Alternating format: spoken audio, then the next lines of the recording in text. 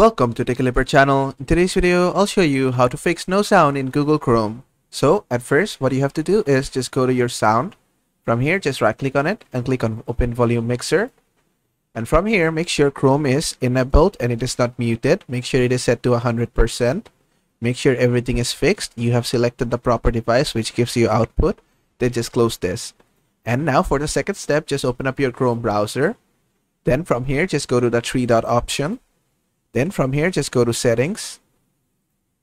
Then from settings, on the left hand menu, just go to privacy and security. Then scroll down. Then from here, just go to site settings. Then scroll down a bit.